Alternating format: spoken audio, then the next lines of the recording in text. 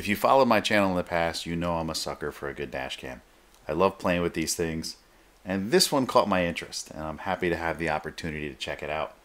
So we've got our normal front-facing camera here, and of course we have a rear-facing camera. But this one, wrapped in the same package, has a third camera inside the cabin of the car. And not only that, it's got infrared night vision. So when BlackBoxMyCar.com reached out and asked if I wanted to test out this camera, I was like, I don't know if I have a use for it. I don't drive Uber. I don't have a need to record the cabin. But then I was thinking about it. How many times have I gone to the track and wanted to record the front, the rear, and the interior of the car? So if this sounds like something that would interest you, sit back, relax, and enjoy. If not, I'll catch you guys in the next one.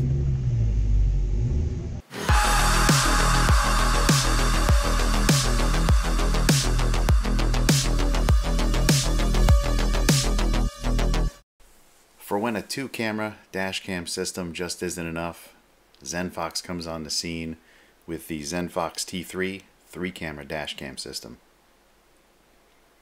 Right here we've got the rear-facing camera. It's a 1080p 30 frame per second camera. It sticks to either the windshield or the rear deck trim. You've got the big in-your-face, I am recording you and there's nothing you can do to hide it, Zenfox T3 main unit. It's got a front-facing camera, which is 1440-60. If you use the rear-facing camera, it's 1440 30 frames per second. And the inside camera has an IR cutoff, so it's got great night vision and also color filming during the day. It also has all the latest and greatest features like Wi-Fi, even 5 gigahertz Wi-Fi, and GPS. Cool thing about this camera is it has a screen on it and all the controls, so you don't really need to pull out your phone unless you want to do some really good fine-tuning adjustments. Inside the box you're going to find everything you need to do the installation except for the hardwire kit. The hardwire kit is required to do parking mode, which I recommend against, and I'll explain more on that in a few minutes. But it does come with the cigarette lighter plug that turns the camera on and off with the car.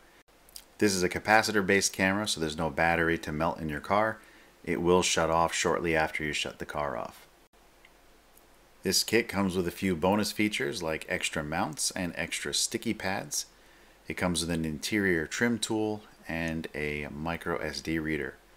Another thing it doesn't come with is a micro SD card, so you're going to have to head out and pick up your own micro SD. My recommendation would be the Lexar. I'll drop a link to those in the description. I've been using those in all my dash cams and GoPros and everything else, and they've lasted for years, even in the hot sun when running parking mode. So it's an excellent choice, and it'll be down in the description below, along with a link to this camera and my affiliate link to BlackBoxMyCar.com, where any purchases you make, I get a small percentage of that to help out the channel. Now, installing these cameras is super easy. I've done videos on this in the past where I show you how to hide all the wires so you don't see anything in your interior. Except for this specific camera, it's not as discreet as some of the other ones. It's more of an in-your-face, I am recording you type of camera. So we're not going to be able to hide this one, but I'm going to give you a rundown, show you how and exactly where I mounted it, and what it looks like while we're driving. And of course, after 2 months of use, I'll give you my impressions of the camera. One last thing going back to the using it for parking mode. I've read a lot on different forums and different web chats about the fact that the Zenfox T3 overheats when sitting in the sun. And unfortunately I haven't had the opportunity to test it because I'm in the New Jersey winters, but everybody is saying if you want to use this for parking mode, this might not be the camera for you, but it works great otherwise. So camera placement for this cam was a bit different than normal. Normally I like a nice hidden discreet dash cam, but this one you really need to have that upper camera recording the people or the seats in the car. So this has to go for a little bit more of a in-your-face type of install. Now, I don't recommend putting it on the driver's side because in a lot of states having something on the windshield in front of the driver is not legal and it's an obstruction. So what I wound up doing was I wound up putting it on the passenger side. I had to move my Easy Pass and a few other things, but I got a really good semi-hidden spot. It wasn't, in my view, the driver at all. But again, couldn't hide it like I normally like to. One of my favorite tests for a dash cam is either an evening or a morning drive when the sun is nice and low in the sky. This is when you get the break where the sun kind of flashes quickly between trees and it tends to gleam the camera. This kind of shows you how fast the camera can recover from a bright light to a dim light. And this camera does extremely well at this. Alright, let's talk front facing camera. We've got a 1440 30 frames per second because I have the rear camera connected. If you disconnect the rear camera, you can go up to 1440 60. The camera does really well, great daytime footage, nice, crisp, clear, where you can actually read the license plates in the video footage. Now YouTube, of course, compresses these videos, and because I'm recording at 1440, then downscaling to 1080p, you're not going to get the same effect. So a little bit later in the video, I'm going to show you a bunch of license plates I captured by doing screen grabs of the actual video footage and then putting them into this video. So we'll get to that in a little bit. Daytime recording on this thing is excellent. Audio is really good. Overall, I'm very pleased with this camera. It's better than a lot of the ones that I've tested, which is pretty cool. I mean, it is big, but it is really good recording quality on the front-facing camera.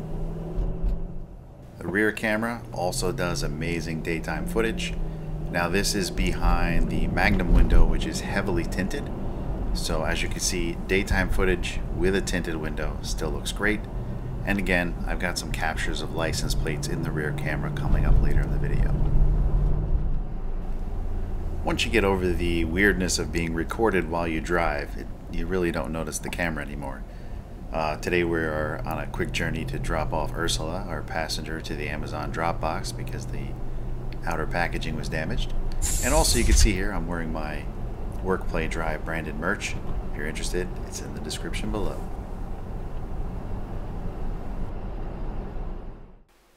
Alright, so we had to mute the interior audio for this one because I had some copyright music playing. But going on to the nighttime footage. Again, nice and clear. It's got the Sony STARVIS sensor, so we are going to get the almost clearest possible image you can. I'll give you some license plate photos later on in this video here. But overall, as you can see, it looks good. Not too much gleaming from the other lights, the tail lights, the street lights. Overall, nice, clean picture. And we'll flip it around to that rear camera. Again, this is the perfect scenario with a nice, fresh, clean window. Obviously, that doesn't happen, so let's show you what a dirty window looks like. Now keep in mind, this isn't a flaw of the camera. It's just a quick reminder to make sure your windows are clean to get the best quality image out of any camera that you purchase. Like the last image that you just saw with the dirty window, it's a lot later in the evening. And also something to notice is I have much brighter headlights. I switched from halogens, which were really dim, to high output LEDs. So I got much brighter light in front of me. But again, this is the performance of the camera while driving later in the evening. One important thing to note about this camera, as well as almost every camera on the market, it is let's say very, very difficult to capture a license plate when you are in a situation where the headlights are coming directly at you. The inside camera performs very well at night, keeps the car nicely lit. One of the things you got to be very careful of is when you position the light, you want to make sure those IR sensors are not shining on the areas near the camera. Otherwise, you're going to get a washout video footage like this. But if you align it correctly using the screen or the phone, just make sure you check it at night so you don't have the washout issue. But overall, great footage inside the car, day and night. Alright, so as requested in all my previous videos, the license plate segment. To give you an idea of what I've done here is I've taken the videos from the camera, I played them in the free VLC media player, which is available on the web. I did a screen capture, and all I did was zoom in on the license plate and paste it on top of the video image. This capture right here is at a relatively slow speed, 15 miles an hour, with the car approaching at a slow speed as well, and about 15 feet away. This next capture is at a much higher speed, over 40 miles an hour, with the car approaching at the same speed. Again, you can still read the license plates.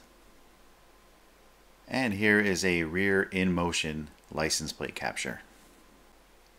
Nighttime capture struggles a little bit, but you can still see clear plates, just at a much closer distance than during the day.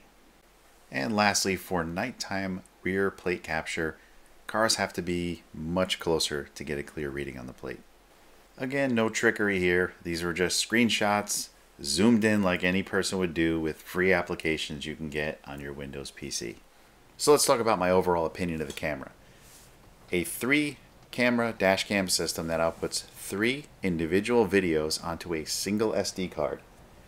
And it does a great job of it. Great image quality, great audio, very good license plate capture compared to other cameras. If you're looking for a 3-camera system, I would recommend this one. Now to quickly touch on the app that comes with this camera, it's the iPhone app is the one I'm using. First thing I did was I swapped the camera from 2.4 gigahertz to 5 gigahertz. With the 5 gigahertz Wi-Fi, the videos download insanely fast. This is sped up, but the real time is on screen. 1 minute 24 seconds to download a 3-minute video, 977 megabytes. That is fast. I want to say thank you to BlackBoxMyCar.com again for sending me this camera to check out.